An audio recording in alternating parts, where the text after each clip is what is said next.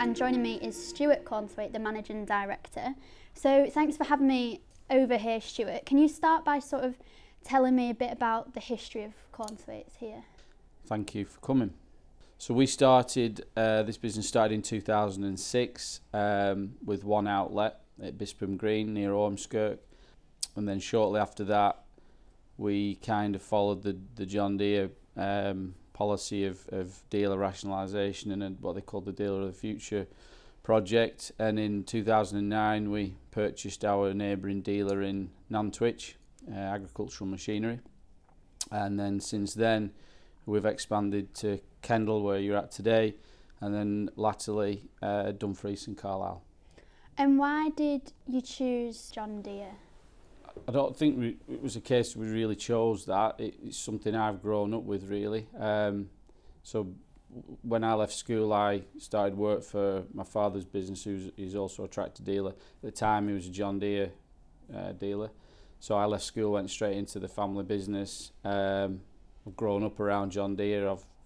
Probably one of the first words I said was John Deere or tractor, and so I've kind of grown up around the brand. So I don't know really whether I chose it or it chose me, but we kind of just fell in amongst one another.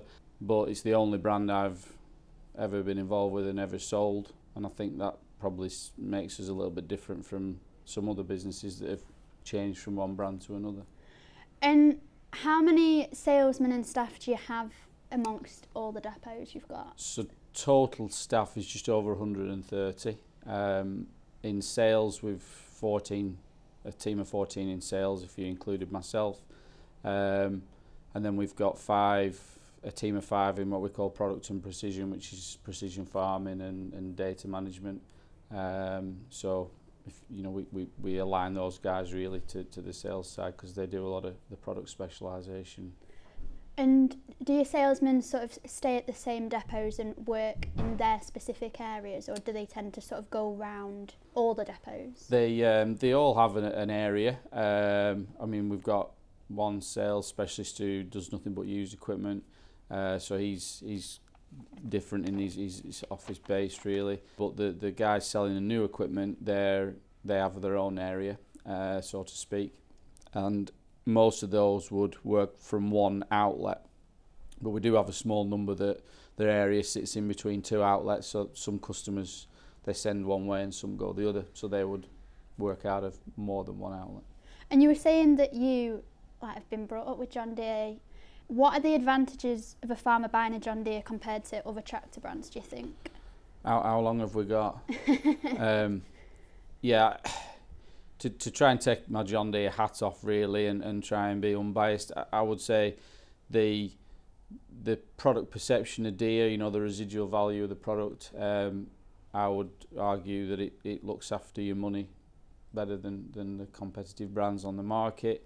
The quality of the product over a number of years has stayed very consistent, and also the way the company's developing in future technology, they're spending a lot of money and have done for a number of years on the future and how much technology is involved within the products, and I think all those things packaged together, it makes a prospect that nobody else can really offer. So they're almost like one step ahead when you're saying that they're developing that I would think it's fair to say technology, yeah, they've been ahead for a number of years. I have some good friends at Deere that were very heavily involved within the precision farming aspects of the business back when they really kicked it off around late 90s, early 2000s. So they've been in that market space for a long time, and I think now you can see they're really at the forefront of what you can purchase within the product. And why don't you talk to me a bit more about that precision farming and what John Deere's doing with that? Because that's something that I've not heard perhaps other tractor brands talk about so as much. I mean, people think of precision farming still as a tractor that'll be guided by a satellite, and that's really only one small element of what we offer now. So the big thing with Deere in terms of our dealerships or our outlets are linked to all the products we supply. So we supply everything with what they call JD links, so we can monitor those tractors. We can understand when there's going to be actually going to be a failure, a preventative failure. So Deere have put a lot of money into developing technology that enables the tractor to email us to let us know when certain sensors are out of place, and therefore a failure may occur very soon. So we can actually contact the customer and say, we're watching your tractor, and something's going to go wrong, and there's a technician on the way. So as we all know, prevention's better than cure. Yeah. So that's a big element of what we're doing now, and remote diagnostics. So rather than sending a technician to a tractor to see what's wrong, come back to the yard, get parts, go back again, we can actually monitor and diagnose the tractor remotely from the workshop, so we can just go first time with the right parts. And that'll save a lot of time for the farmers when they need their tractors to do the jobs, if that's happening. Time and cost, so that's a big element. Data management, the data that's available from the tractor, and which links into if you're spraying applications, cultivation, harvesting, we can hold that data, use it to link in with the other parts of the business. So it's a major part of what we offer and what we're doing now for customers. So like I say, people think of precision farming as just driving in a straight line, but it's far much more than that. And is there a specific model and spec that you sell most of here? Tractor wise? Yeah. Yeah, I would say the three most popular models that we would sell would be 6215R, which is a large frame, 215 horsepower tractor, and a 6155R. That's been a very popular model for us. And then in the smaller tractors, it would be a 6130R and a 6120M. So there's a new M series that came out last year that the 120M is a really popular model. I was going to ask about that.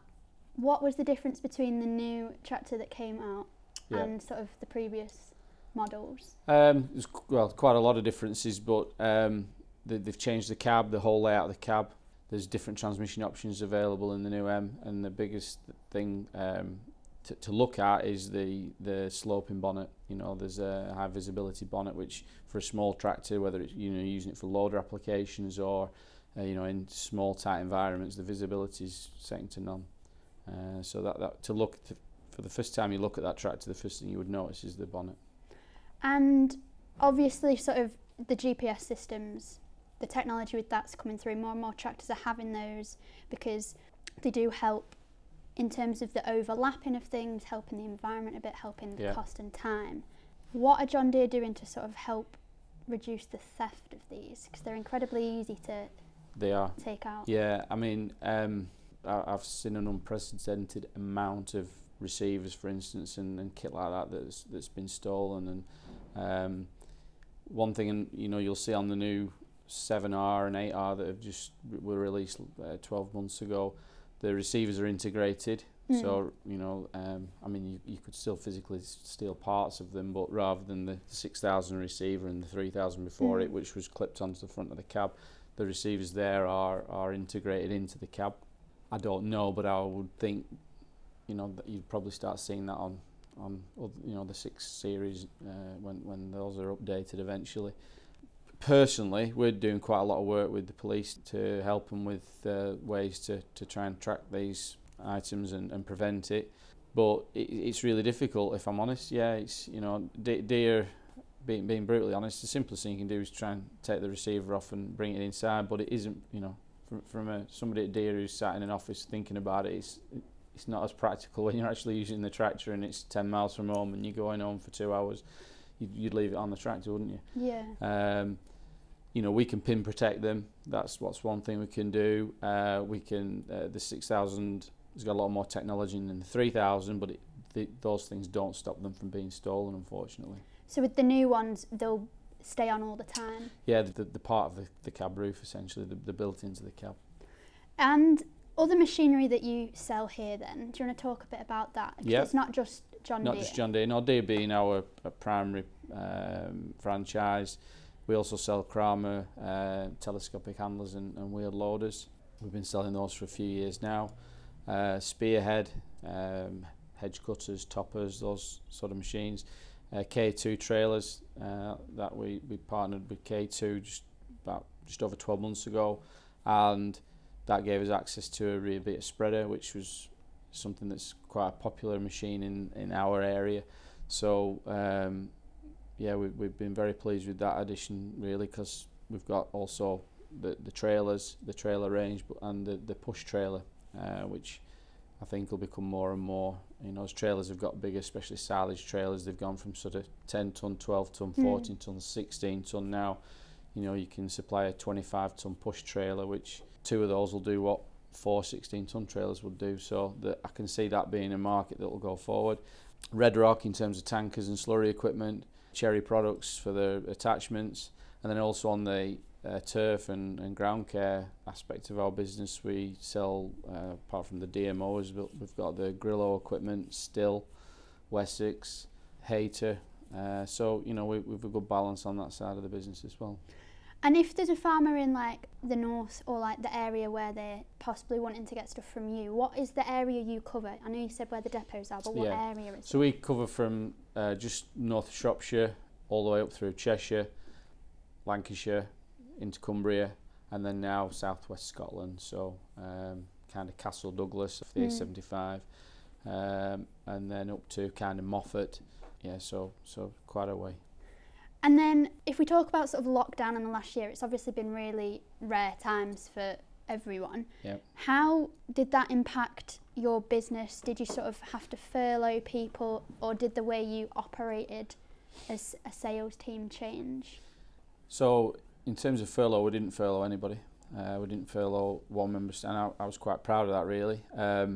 Our biggest concern when the lockdown was called in was actually keeping our staff at work, because we'd so much product that we needed to get out to farmers. You know, it was March, as we know, and you know that's a pretty busy time of the year for our customers. We'd neck end of 100 tractors sat there waiting to go out, and we needed to make sure we got them out and, you know, delivered to the customers. So that was my main concern. To be fair, Deere were pretty good in terms of the work they did with government to make sure we were classed as key workers and so on. So yeah, like I say, we didn't furlough one person, kept everybody in. In terms of how we operated, yeah, there was some massive changes there. So salesmen, we kind of kept away from the depots. Anybody that could kind of practically work from home, we did that. But that's not as many as you think in our business, because there's a lot you need to be in the office for to do in terms of administrative work and whatever. So that wasn't as straightforward as you would think. But salesmen, we made those remote, and we probably spent most of our efforts trying to make sure we kept our staff safe and distanced and also safe on farm, both for themselves and also for the customers. So you know, it had a massive impact on logistics of how our business worked, but we managed to get through it. Did you find that it was busier in terms of sales? I don't know if maybe farmers thought more about stuff they could change. I know it wasn't really different for them because they're on the farm 24/7 anyway, but what was that? It was quite tricky. You know, some customers essentially didn't really operate differently, so we had to try and protect them from themselves in a way, and also protect our own staff. Some customers were very withdrawn, and understandably so we had to be careful how we interacted with those. In terms of actual sales, I think the lockdown does impact the agricultural businesses. It did impact ours, and I think the areas where you've got stronger relationships with customers, they were less affected, because when you know somebody well enough, if need be, they'll just pick up the phone or whatever, and they can do a deal on something without having to be face to face. I think where businesses and our business struggled was in our areas there where we're not as well known, and our newer outlets, because we don't know the customer base as well for as many years, and it's hard you can't really build new relationships under a lockdown scenario. You can maintain and manage existing relationships, but it's hard to build new ones. And so what's the relationship, would you say, between your salesmen and the customers? What kind of approach do you like to go for? Well, anybody who understands the sales environment is everybody tends to operate differently, don't they? But as a business, you know, we want to we want a very, very open and trusting relationship with our customers. We want them to trust us, and we work hard to make sure we've got that relationship.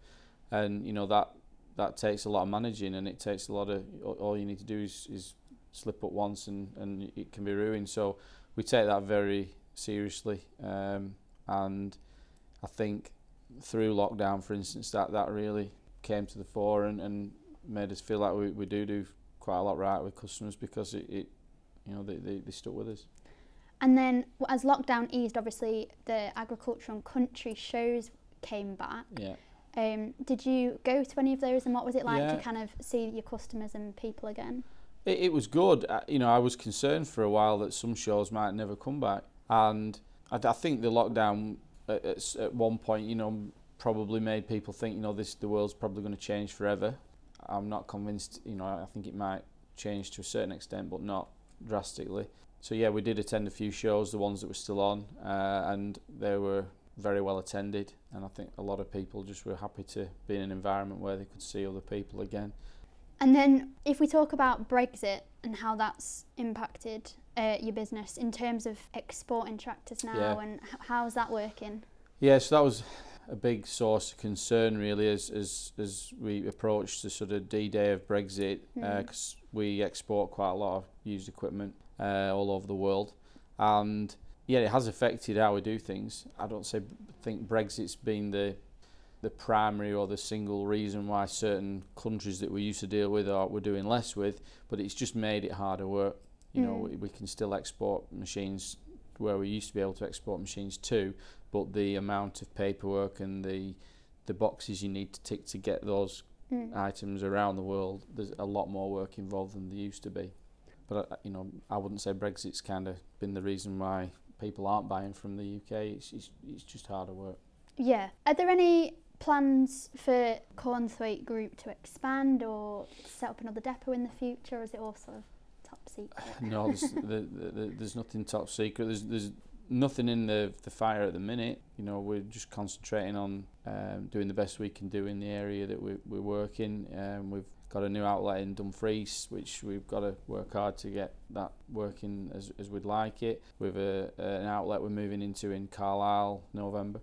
So, you know, our focus is doing the best we can in the area that we're working in.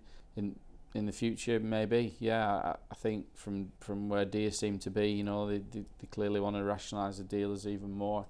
They don't seem to pull any punches with that. So yeah, you know, we've got growth aspirations in our mind, but one step at a time. Really, we want to do what we do right first, and then move on from there later. And keeping on sort of talking about the future, what do you see sort of the future of tractors being? Do you think it's hydrogen, electric, hybrid? Sort of, obviously people are getting very environmentally conscious now, and sort of the general public want to see farmers doing their bit. What do you think is going to happen? This is just, you know, my own personal view. I don't know, you know, what Deere are planning or in any way. I really struggle to see that electric can actually solve this issue from an agricultural tractor perspective. I think the amount of battery space that would be needed to put into the tractor wouldn't work. And at the end of the day, it's a finite metal that they're putting into these batteries with lithium, isn't it? So, you know, we're going from one precious commodity in whether it be oil or whatever to lithium. So for me, I would say the logical step is hydrogen, because it's quite an abundant gas that can be made quite easily, providing it can be stored and used safely. I would say hydrogen's got to be the future, especially for the agricultural industry. I know there's other things being played around with, but I can't see past hydrogen personally. Yeah, and so finally, just sort of to sum up, so if you were to have a John Deere, what would your like spec and model be if you were to have like your perfect tractor? Am I only allowed one? No, you could. Well, I say John Deere because that's what you sell, so like you can be fair. But what if you were to have maybe one or two? What would your ones be? Just purely from what I see as something that I like to look at, probably a 130R compact tractor, plenty of horsepower with an auto power gearbox. So that we sell a lot of auto power now, which is the IVT transmission. IVT 5 years ago would probably something we'd supply in 25-30% of what we sell. I bet it's more like 80 to 90% now. Yeah. So yeah, something like that, or a 155. You know, that's a popular tractor we sell, and one of those two really. And finally, what would you say makes Cornthwaite Group different to other dealers in the country? That's a tricky question. I would say we're straightforward people. We're down to earth. We understand our customers as best as we can. We're not frightened to learn. We know we're not perfect, but we're trying hard to be. We do what we say. We have. I believe we've got a great say-do factor. If we say it, we do it. And you know, we work hard to. We understand the needs of our customers, or we try hard to do that, and make sure that, you know, if we're going to sell something, we want to stand behind it. And I think that's what customers want to see. Great. Well, thanks for joining me today, Stuart. That's been great. Thank you.